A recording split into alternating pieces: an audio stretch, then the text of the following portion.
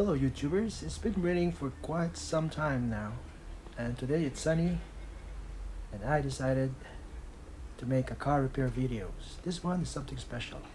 Come with me. I'll show you what we have here. Is Mercedes Benz E320. We're gonna make a car repair videos with this one. Stay tuned. You are watching You Can Do It channel. If you encounter this in your display cluster, try this one first before you bring it to the dealer or any professional mechanic.